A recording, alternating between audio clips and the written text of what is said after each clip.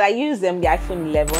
iPhone is a terrible phone when it comes to UX. I don't care if it's giving you a headache. My iPhone is sweet. You can only copy one item per time on iPhone. Since the history of iPhone, how useless can that be? Like, I said too much. He has already poured cold water on my body. Now I don't know where to start from. Hi guys, my name is Femi and I am a product specialist and a general all-round product person. My name is Precious and I work as a content creator. So currently I use MacBook Pro 2020, 500 gig SSD and 4 Thunderbolt ports. I'm saying that because I know that there's a difference. There are two. There's 2 Thunderbolt ports, 4 Thunderbolt ports. So if you're using 2 Thunderbolt ports, I'm not talking to you. But that's what I use for work anyway. Okay, well, I use the iPhone 11 and the MacBook for work. I mean, I don't know I can't be speaking all the English I have to speak. You get. But the main part is I use an iPhone 11 and then MacBook 2017. I bought it because of the camera. The camera is sweet. I was using a Samsung before this, and I think A7. Yes, the camera wasn't as good as the iPhone 11. So I upgraded because of the quality of videos and pictures I wanted to start making.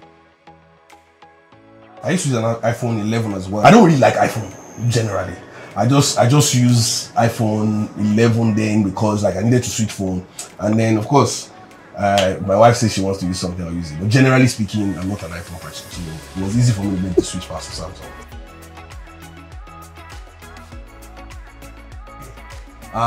So iPhone has its own very great use cases. At least because I use a Mac and I use an iPhone, and you know that they have like a very good interaction on the ecosystem. So it makes it easy for me to switch, for instance, AirDrop functionality, all of these things. It makes things easy. But iPhone is a terrible phone when it comes to UX. Calm down, it frustrates my life, and then I just have to. Of course.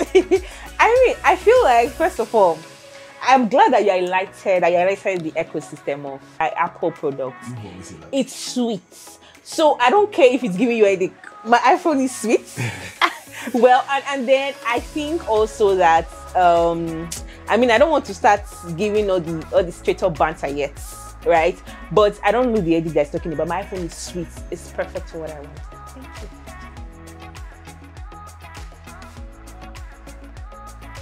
It's true. I mean, where do you want me to start? Okay, first of all, the design of iPhones, they are cute, right? I mean, it's very handy. Samsung S22 Ultra. Guy, calm down first. Calm down. Let me talk. Like, the design is sweet. It has some functionality that makes it easy to be able to use your. I mean, so lies. Lies, bro. You see, Yoruba men. So I mean, for example, right, I feel like one of the key things is that ecosystem that Apple has. You can easily switch from your phone to your watch to your laptop easily. You can copy and paste. There's a way you can copy and paste from your iPhone without using any kind of connection. So that's sweet. In terms of my camera quality, it's sweet. I'm talking about the focus point because you know what I do when it comes to shoot videos and pictures. It's easy. The focus is quick. It's quicker than Samsung, and then also editing even when I have to use my phone. So I have apps on my phone like CapCut, InShot. It's faster. Let's first talk about what the two companies have, right? So Samsung, they don't have Samsung laptops the way iPhone does, Apple does. So first, you need to remove that because it's not like they control an ecosystem like Apple does. But let's talk about the ecosystem. Clipboard, something that simple. You can only copy one item per time on iPhone. Since the history of iPhone, how useless can that be? I want to copy something right now and keep it on so that I can use it later. But there's something else I want to copy. Once I copy that, it deletes. That's so ridiculous. So all your universal clipboard is just useless because only one thing you can copy at per time. When you think about Samsung, at least powered by Android, but let's forget about the Android factor. The fact that the clipboard can house so many things, including pictures, multiple pictures at the same time already defeats whatever universal clipboard you're talking about. But let's go into camera. How dare you? Like, how dare you even try, even attempt to compare? So, what are the camera functionalities? Zoom on this phone is at least 30x, now. like for video. I can stand on my balcony and watch somebody who is at least 8, 10, 20 kilometers away and see the person clearly and take clear photos. For somebody who is doing content, you should be doing that. Wow. Oh my God. Yoruba men, the phone. No, nah. on a more serious note, like, I think that Apple phones are great when it comes to design. UI, they're excellent. It has like excellent UI, but there's no point going into a building that is painted so nice and there's no chair to sit on. There's no fridge, so you have to drink hot water. I see your wife. Talk about my phone with some fine. It's love. fine. What does it really do? You know, like there are so many little components of the iPhone that is just ridiculous. Like when you try to, for instance, the fact that you can't download stuff onto the phone. Like think about somebody who does content, right? You can't download stuff onto the phone and keep it. Then you have to pay for one storage here, pay for another storage there, pay for one like micro subscriptions. Next time I come back to this show, I'm coming with guns. Customize, you can build. Even if you ask I'm coming with guns. They'll prefer to interact with the Android, SDK and all those things, as opposed to iOS. So if I go into the details of hardware, we will not leave this place, right? But we also know that it will be difficult for you to win an argument. Like when you place iPhone, it doesn't matter what the model is, whether it's iPhone 13 or iPhone 19. Like place it beside any Samsung, it will be difficult to win if you remove the ecosystem. I feel like both of them, they have their peculiarities, right? That makes them stand out from each other. True. So I think that's one thing that we need to highlight. Like both of them, they are sweet, agreed, but they have like some specifics that are not found in it. I'll come back to that. No, we can go into it right now. Like we can go into it right now. When it comes to like think about like security functionality. Samsung would go for like fingerprint functionality. Their Face ID doesn't work well. Face ID for iPhone, we know, like even in the dark, you can identify my face. I know Face ID works very well on iPhone. I know. Yeah, I know. But what's the point of the Face ID if anything spoils on the Face ID? Because we know that this thing it's computer, right? Things break. So if it breaks on the Face ID, for instance, you then begin to look for other alternatives to access your phone. Is ridiculous. But on the iPhone or on Samsung rather, there are multiple highly secured method. So there is Face ID, which is very highly secure, but if it doesn't work, there's also fingerprint, which is still highly secured. Once Face ID doesn't work and somebody has your password with iPhone, you're gone. How do you win such arguments? Well, like it's good you have those things. Like yeah, that's probably an unfair comparison. Yeah, because I know that at least iPhone 11 came like much later. Samsung 21. Samsung, yeah. English is hard. S21 Ultra came like much after. It's a little unfair there, but I'll still do the comparison. Camera for camera, I don't think I need to preach the Samsung message too much. But camera for camera is really not like we've tried it now. No, I make cocktails on the side. I take photos of my cocktails with my phone. She takes photos of my cocktail with her own phone. And we see the difference. I mean, we are going to send you the pictures so that we can settle this fight, right? So if you're online, you just vote for the person that's, All right, screen for screen, right? Screen to phone ratio, for instance, like the phone is much more bigger rather compared to like, if you were pro, maybe we can say, but like screen to phone ratio, even on pro, like Samsung is still way better. iPhone came out and made so much noise about bezel-less technology. In 2022, there's no bezel-less iPhone. Zero. Like it is, but of course, like this one, the bezel is very thin, So I don't want to compare phone to phone because like we already know what we're comparing against. But I think that like overall it's way better. I mean, not really, not so much. Not so much. I feel like he has said too much. He has already poured cold water on my body. Now I don't know where to start from. I can give you some pointers because I know a couple of things that I will better.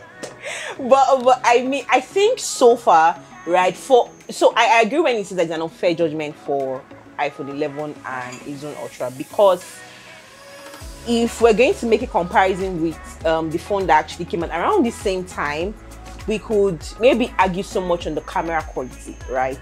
Because to be fair, when it comes to zooming, his camera can pick the tiniest thing than mine. So I mean, I'll give that to him.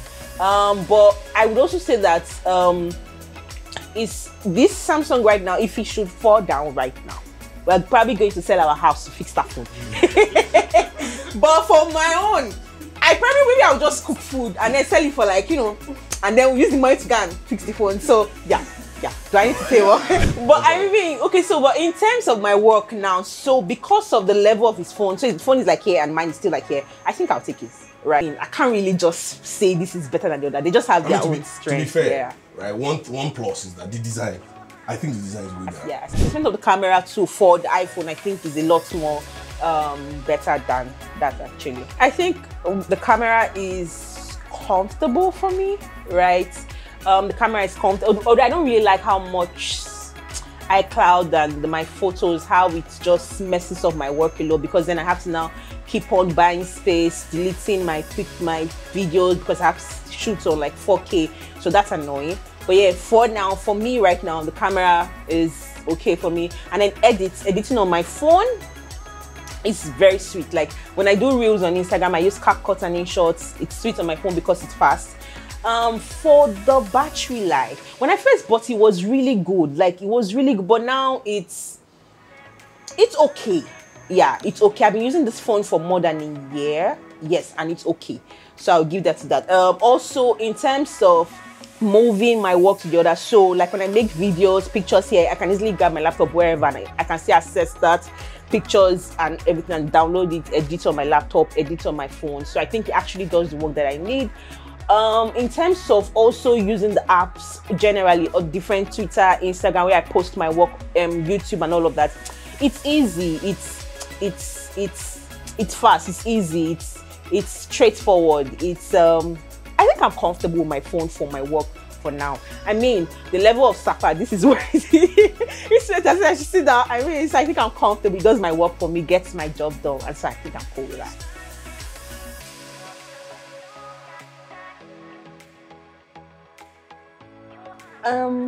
I think it depends on what you can afford truly, because I would say that go for the top of the product that is out there right now, like because I think iPhone, as they keep releasing new products, their camera quality keeps increasing, so I would say go for the best. But if you're doing content, go for what you can afford.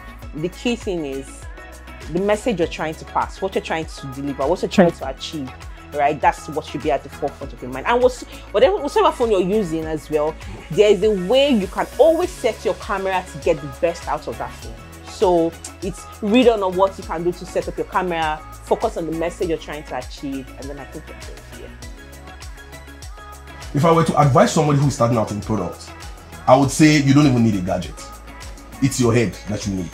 The gadget is just for you to interact with your colleagues, because like products, unlike engineering or unlike data, even though you need some of these skills, like you need some basic engineering skills to be able to write code here and there, you need some data skills for you to be able to create database here and there. You don't need too much technical stuff. So you can use a regular laptop. You cannot buy a MacBook. You can have like a regular phone just to be able to connect to your people. So I don't think you need like a strong. However, if you have money, you are not in Sapa like my wife. I'm not in Sapa. Right? Wow! Oh my God! Really, right? If you have enough money, I would say you should go for like Alienware system, because they are really, really good in terms of like the processor, the speed. It makes you do like crazy things. If you're the kind of person who's very heavy on technical side, but you don't need it.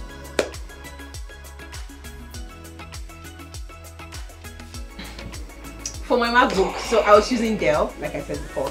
The space was annoying. My laptop was always hanging. Yeah. Because I had to use, you know, if you use all of the Adobe, the apps, Premiere Pro, if you use all of those, you know, when you have all of them in your laptop, you cannot do more. You cannot use more than one at the same time. It will crash. It will start hanging. So I had to move to the MacBook. So it really helped me. My Premiere Pro is faster. Also accessing the content I need when I take a picture and video, I don't have to start connecting a cord. It's already uploaded to iCloud. I can easily access it on my MacBook. So that was sweet. For it was easy, made my work a lot more easier. For MacBook took my work rate or my level of edit to maybe a 50% or 100% jump from where it was.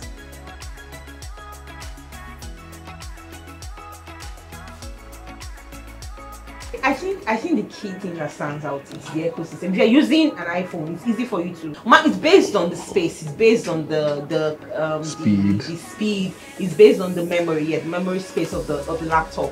If that can get your work done, can make. Of course, yes, no doubt there's some Windows laptop that cannot even stand beside the MacBook. We get that, right? But it's easy when you're using an iPhone, right? Aside from that, if you're now using the Windows laptop, just check for space, check for speed. Can you get your work done? You're good to go. People who are in product or engineering will lean more towards Mac, and that's for security reasons, right? Like when it comes to security, right? Like Macintosh, like Mac OS has no mates. Like it's very secure, so you can secure your files. You can, like, especially in the remote world, right? It's easy for you to work with your colleagues. There are a lot of tools that you can build, even though you can do this with Windows systems as well. There are a lot of tools that you can build with this. But if you don't have the money, like I've mentioned, like you don't have to get a Mac, you don't have to get Alienware. You can get a regular Dell compact one thing. Install the apps you need, only the things you need, and you get your work done. You're good. So when I first started in product, I didn't have any gadgets. I didn't have a phone. I didn't have a phone. I didn't have a laptop or anything. Of course, when I started working, my company gave me a laptop which used to hang so much. It used to frustrate. Oh my god! And I complained about it. Nobody did anything. You go. I'm still having that. But it still got the work done, right? I was still able to do a couple of things, and that was I can't remember the laptop now. I think it was a Dell. It was a Dell, but it was one of those. It was Core i3. It was 500 gig HDD, but the RAM I think was 4 gig. It did the work. Like especially nowadays where we know that a lot of things are cloud-based, right? So most of the interaction tools you're going to be using, for instance, if you do some product design on the side, use Figma. Is online. If you do like regular task management, use Jira or Trello, is online. Like, so you don't need to download much that's going to crash the thing. So you can start with like the base. I think should be 4 gig RAM, 500 gig hard disk, and then the speed should at least be 2 gigahertz. Like the processor speed should at least be 2 gigahertz. If you can get that and a Core i3 system, you can start with that. For a mobile phone, you don't really even need a mobile phone to do product, but then you can get whatever phone you want. Leave 10, you're fine. But I'll just say you should start with some smartphone, at least something that has Android capability. If you don't have the iOS capability, with iPhone 6, something that, so that when you are interacting with your colleagues, it's easier, and then you can still do some work on the go. But it's not like you need something sophisticated. You don't. Okay, so for the content, depends on the kind of content. If you're writing, if you're a writer, you don't really need to put so much thought into camera quality. Yeah. You just write and post. Because I remember when I first started, I used to do a lot of Facebook posts as that. I can't remember, like 2009, 10, and I was using the regular. I think I was using the Techno, you know those old Techno, those ones that when you start ringing, your compound will wake up. But then, I mean, I grew on Facebook. Easy. People knew me. I would go on the street, they would still identify me. So my point is, you don't really need to put too much thought into camera quality when you first start with, if you're writing. But then that means you can start with any phone, really, any phone that gives access to the internet, right? Oh, very important. That has that gives you access to the internet. That also has, that wouldn't hang, right? For if you are then making, if you're kind of content creator that does maybe writing and then video creation like I do, focus on the phone with good camera.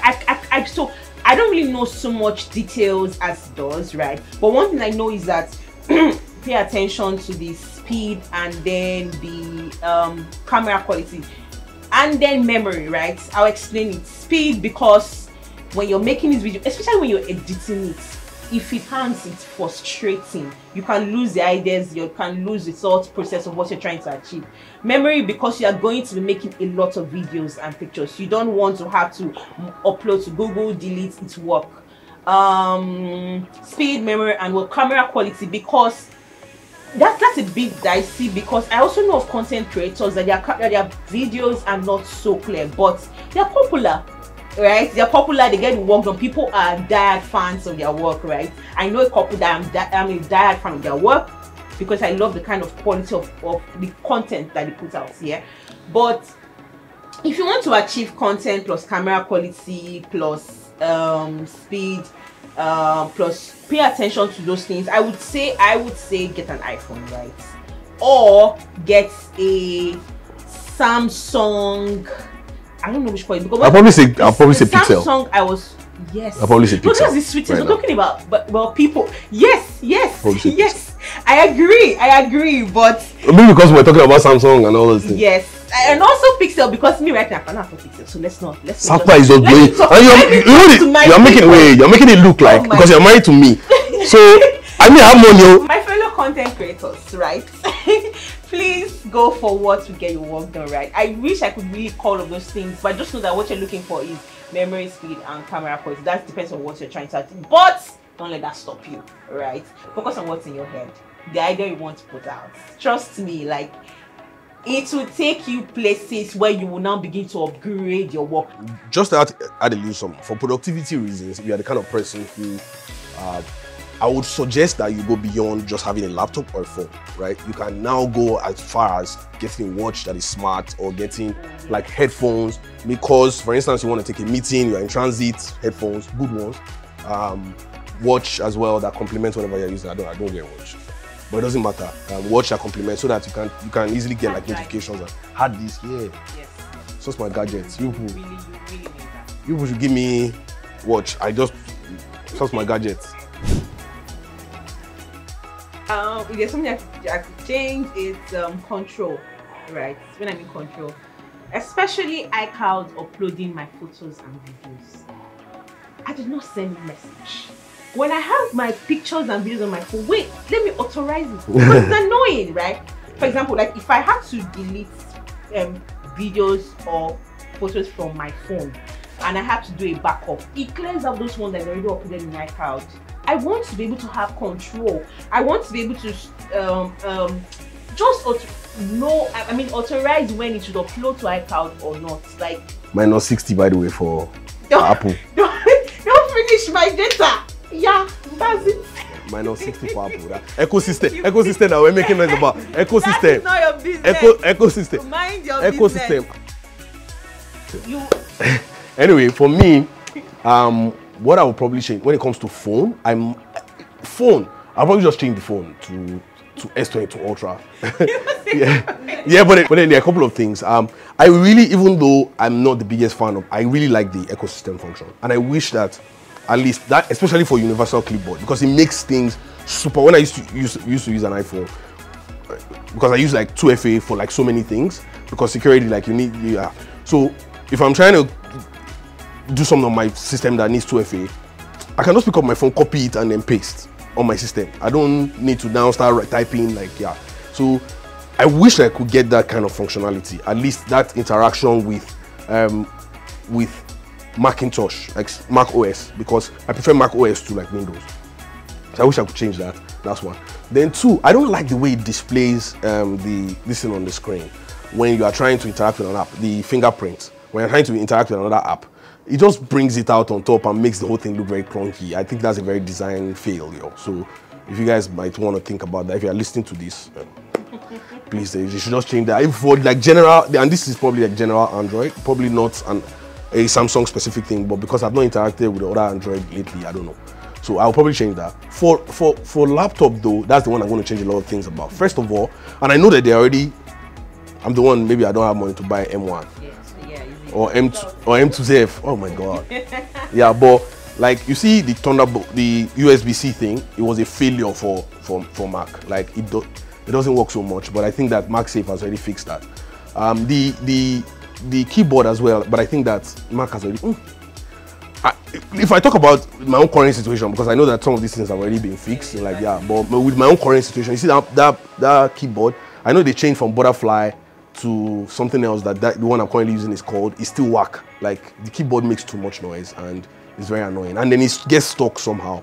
And then apart from that, there's also the space management, especially with like the RAM, right? Like if I want to use like technical stuff, I have to go and adjust it within to be able to manage RAM so that it works perfectly. So for instance, I also use the Adobe Creative Suite. If I want to use any of the Adobe apps, I would now have to go and adjust and say, okay, allocate XYZ space to this to make it like sort of run, and stuff like that doesn't make so much sense. So if they can like manage their space better, I mean, they can take a cue from Alienware, they do very well. So.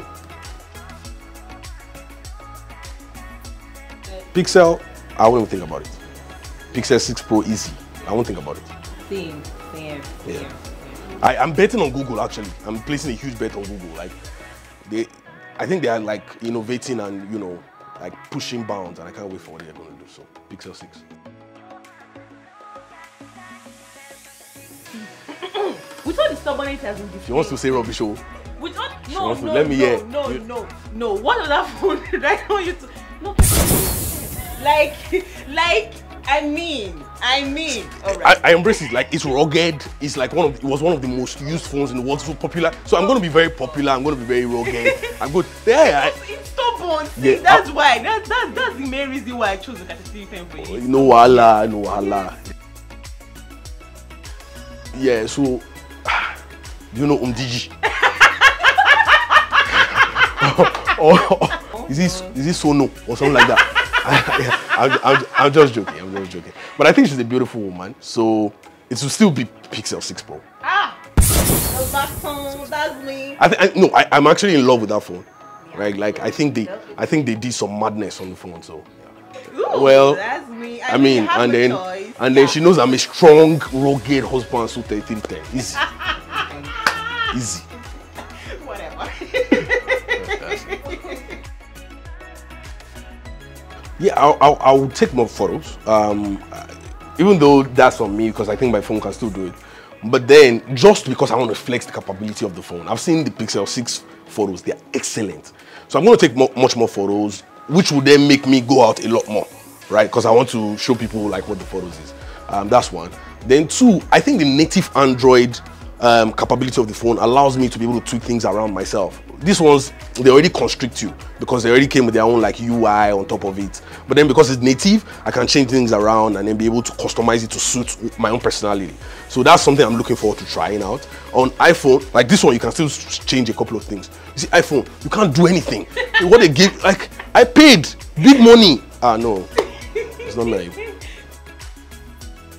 I think you said almost everything, but the key thing for me would be the pictures and videos, because that's my thing. Pictures with 3310. No, now come on. You so I touch like and flash at people and say, now, say cheese.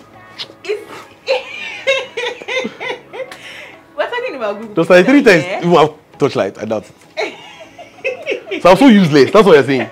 Like zero functionality. No, my love. I cannot help your job. Wait, don't touch me. You are good at. Don't touch your iPhone 3310. You're very good at. Yeah, you're very good at that. Yes. Okay. My name is Precious Chiji Kenneth. I work as I'm a content creator. I create content for YouTube, Instagram, for brands as well. To work as a freelance communication specialist. Yeah, you can find me on YouTube, on Instagram at Pretty Prexy on Instagram, and then you can find me as Precious SK on YouTube. I've been on Product Banter. It has been fun, exciting. I had a fantastic time. This is Source My Gadgets. When you need your gadgets, come to them. They will help you source your gadgets. My name is Femi Kenneth. I prefer to be called Femora, and you will find me at iFemora everywhere, every channel. I am a product specialist, all-around product person, and I would say that it's been fun hanging out on Product Banter, even though I ended up being 3310, but we thank the Lord. At least they don't say I don't have any function. They can call, they can do stuff. For everything we have mentioned here today, for all the phones, for all the gadgets, Source My Gadgets can source it for you. I probably advise you not to go for iPhone though, but it's your choice. Yeah, come.